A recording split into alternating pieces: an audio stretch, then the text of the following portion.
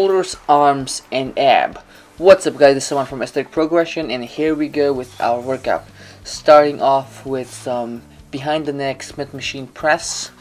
A lot of guys do not do this because of the fact that they think that they might injure their spine and whatnot, and it obviously does if you do not do correctly, which is the reason why Smith machine I think is the best when it comes to this exercise, just because you can put the safety spots and also you'll be going on a single plane of motion, so there's very less chances of injury, but make sure that you do not do too much weight that you guys handle and focus on the negatives.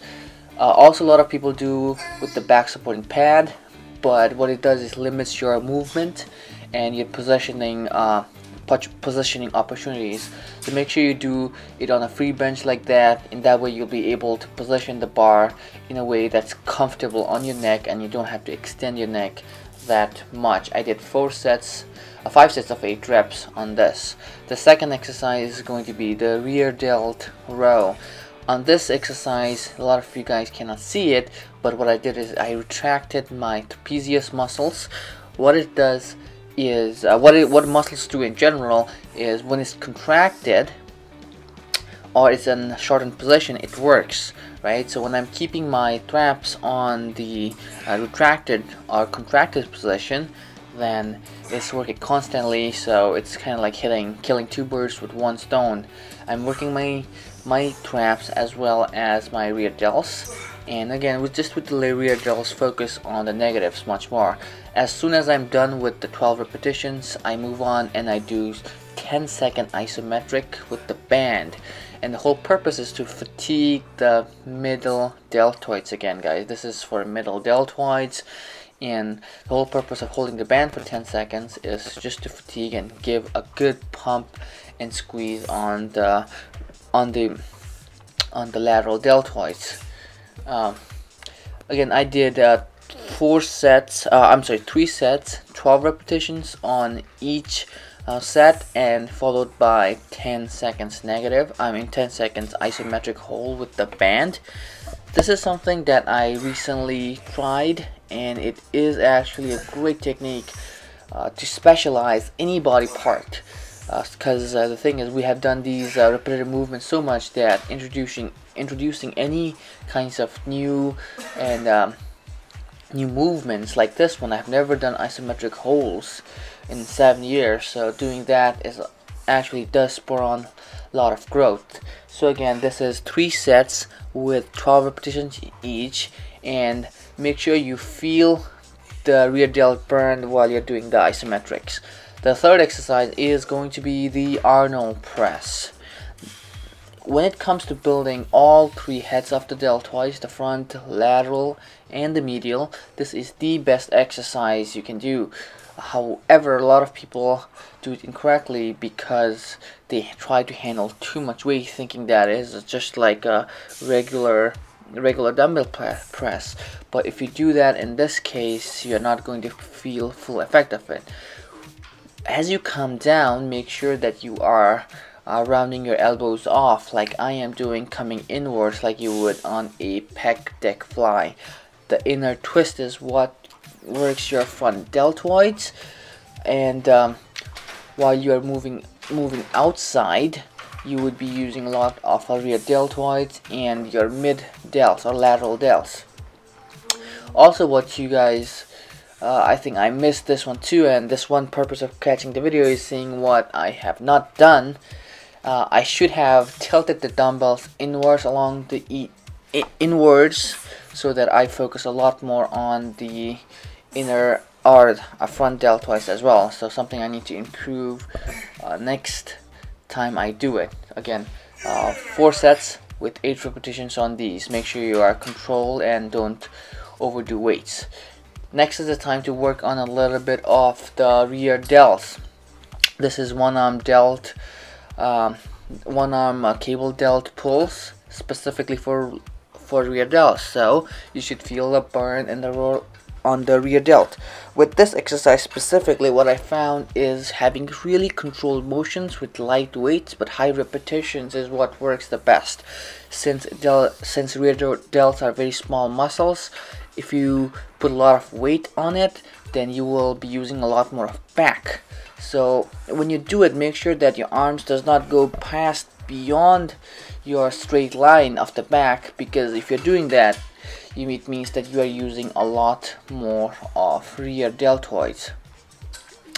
This I did 3 sets of 15 repetitions on each side. And one thing about doing one hand at a time is I really don't take a rest. So I do one hand, switch the hand, and then do the other and jump back and forth and complete all 15 repetitions non-stop. This is a killer way to get a burn on the rear deltoids. And although a lot of people don't do it on the gym, I think this should be the #1 rear delt exercise, just like any other exercise should be treated with a lot of people doing it. The next exercise is going to be a power cleans. The power cleans is a trap building exercise in this case, because I have when I lowered my back, I made sure my traps are relaxed, and when I pulled, I made sure I pull it through my trapezius muscles. And it's also some cardiovascular, since I'm doing 15 repetitions, only taking 30 seconds rest between each set. Here it looks like I'm pulling one arm first and the other, but again, I mentioned this a lot in my vlogs, but it's actually my garage a little bit tilted, due to which my bars always looks like it's not done properly. But if I have done it in the gym, it will look much straighter than that, and which is one reason why I don't like to train in the gym. I mean in the garage, because it just makes it look funky. Now turn for the arms, and I am doing a hammer curl. Here you cannot see it, but I'm standing on a platform, which is because it gives me more range of motion to pull, so that I can have a better contraction. While I am at the top, I am twisting my elbows outwards. That specifically focuses the forearm, and I am making sure that I squeeze and relax for a split second. After that, some preacher curl time. I did 3 sets. By the way, for the power cleans, I did 3 sets of 15 reps. For the cable curls, I did 3 sets of 12 reps. And for the preacher curl, I am doing 3 sets of 12 reps as well. I'm making sure that I go fully extended, and this is as much extension as my machine allows. And while I go up, I imagine that there is a line between my elbows and my biceps, and forearms and my biceps, and I try to get a good squeeze, and I think of screwing or crushing that line.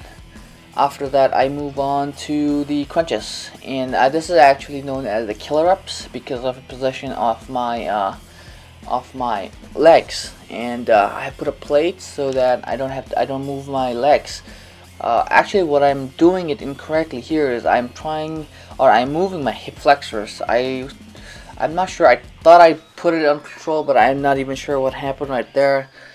Something I have to learn again. I never really do a lot of crunches. Here I did 30 repetitions on each set, and I did it for four total sets. I usually like to do it for heavy weight and high and low repetition, just like other body parts.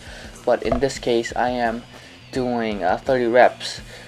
One thing you need to learn, and I need to learn this as well, is to keeping the hip flexor muscles in contracted, so that your abs will work a lot. So something to learn for next week, I guess. So that's about it, guys, for this episode of shoulders, arms, and